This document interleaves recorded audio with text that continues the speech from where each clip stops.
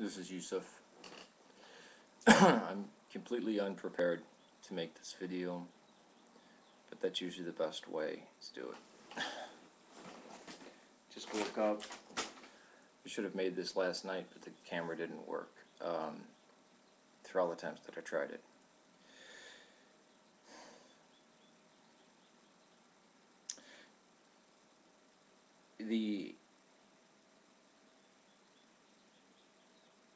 The perspective that I have and many other Orthodox Christians have on Protestantism is that we look to these people who the Protestants seem to think are very wise, great theologians, or know a lot about Christianity and do debates, or write a lot of books. I see people like Douglas Wilson, who gets things dead wrong about orthodoxy. Just facts that just not know. If you had looked, if you had taken 20 minutes at the longest, you would find out, no, that's not the case.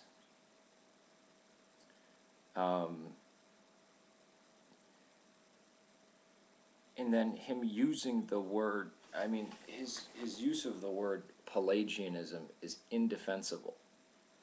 I keep talking to people who try to give him the benefit of the doubt, who still disagree with him, what he's talking about, but try to give him the benefit of the doubt on it. If you hear somebody say, well, free markets and, limited government, that's just flat out Maoist Marxism.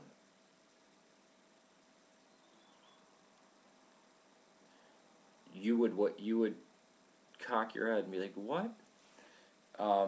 He uses Pelagianism, something that I suspect 99% of the Protestants don't know, and maybe 100% of the evangelicals don't know anything about. The church fathers are alien to these people. Or they'll try to read the church fathers to understand orthodoxy, which we look at and we go, what are you doing?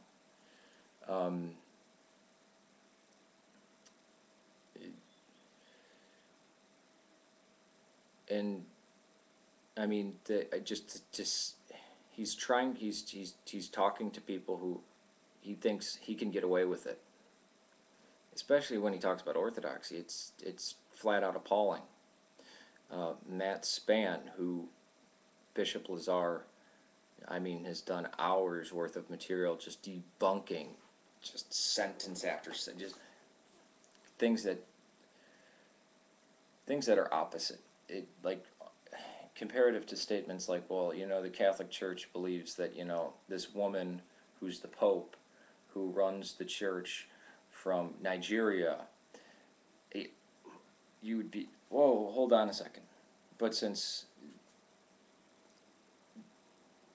we are so alien to the Protestants, and Protestantism is so alien to what we view as Christianity, there's a huge divide. There's a language divide too. But when I see people like Doug Wilson or John Piper say Doug Wilson, oh, he's an intelligent man, honest. Well, he's not honest. I've pointed that out in videos. Not honest, man. Not intelligent either. Because how much high grade education does he have, and all the books that he's written? And just a plain old Orthodox person like myself can just destroy him. And nobody has stood up to defend what he said. There had been Protestants who would ask me, well, who was Pelagius?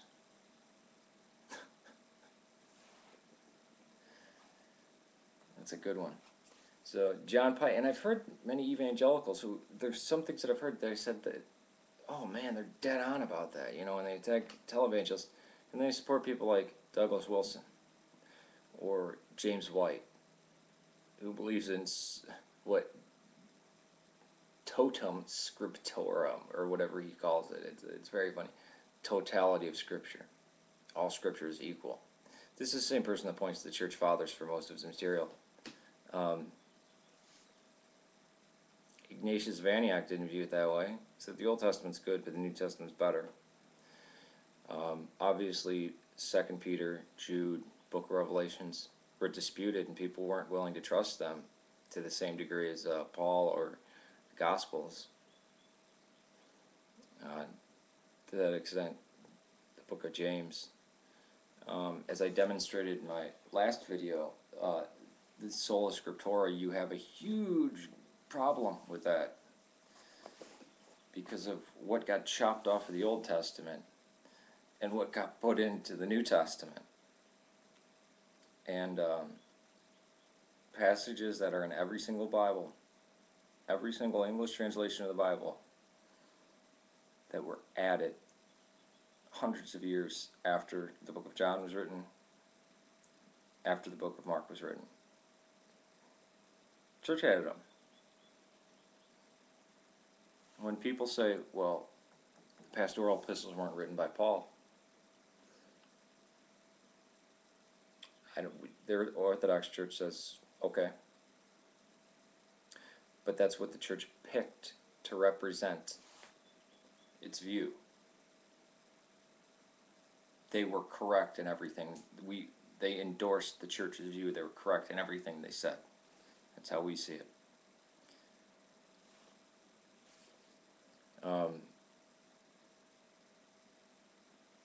When we see people like James White, Douglas Wilson, John Piper, and these are oh wow, these are great guys. Yet they can be slapped down by any ordinary Orthodox. And that's the thing, is that the cult of personality is what keeps Christianity. Oh, I mean, you got to hear my minister. You got to come to my church to hear my minister. That's why people ask me, well, which church should I go to? I said, the one closest to you, the parish closest to you. Well, how do I know if it's a good church? Because the priest is just any ordinary old priest. He's not the center. It's not a show. You are worshiping in the same manner as any of the changes that might have occurred in the liturgy stopped at the 5th century. I'd say 4th, but I'm going to say 5th. Done. During Lent, the use of some of Gregory Dialogus is used, who's from the 6th century. That's for a small period and in little parts. So you're worshiping as Christians did down through the ages, continually. Now in the West, they started just changing things willy-nilly. But how these people can defend sola scriptura yet hold to original sin, penal substitution. If you let the Bible speak for itself, most of Protestantism's systematic theology falls apart because there's no systematic theology. Say what the church has believed always.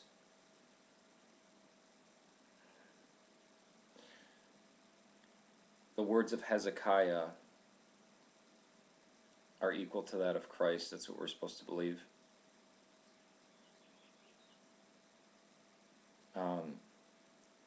And I mean, I don't know, devoid of any substance. These people who don't, I mean, there's nothing common. It's every man for himself.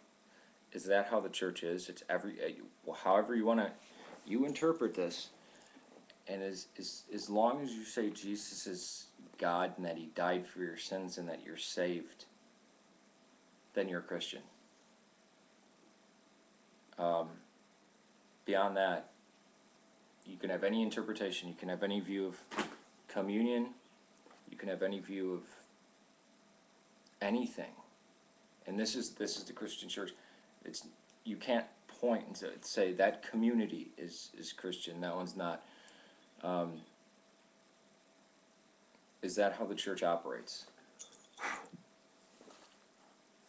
if you believe the church was was destructed and fell into apostasy after around the year 100, which is what the Mormons and the Jehovah's Witness, and to some degree Seventh-day Adventists and some Adventist factions believe.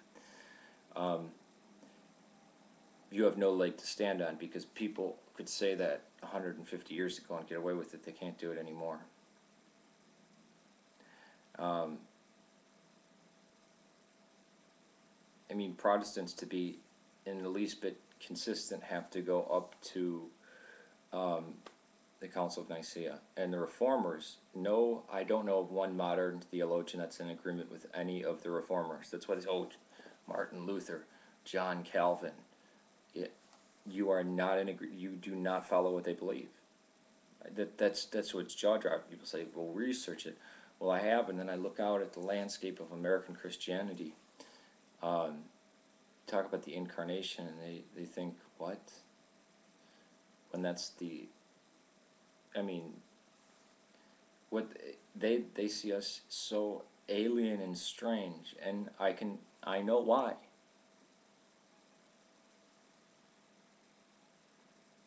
And we look at them and go, you guys are picking up this book and reading it and then saying, I'm part of the church. If you were in ancient Israel, if you had found access to some of the writings of Moses, and you picked it up, and then you said, well, I'm the child of Israel. I'm one of the children of Israel. Or would you have to go to Israel and follow their prophets? Or would you be able to pick up the Torah and try to combat Isaiah? And since there's no mention of an afterlife in the Torah, you can start to, well, Daniel was a liar. Where is this resurrection? He's a liar. He's, how dare they? When they have a line of prophets, and you start disagreeing, is that possible? No, the Torah is the final revelation of God. God's Holy Spirit doesn't speak anymore. Or to believe that the Holy Spirit stopped talking at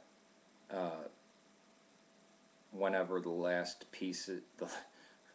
whenever the last apostle died, and then started speaking again to people with various people with no definite boundaries, who were in diametrical positions against each other. The church is split. The church is a divided house.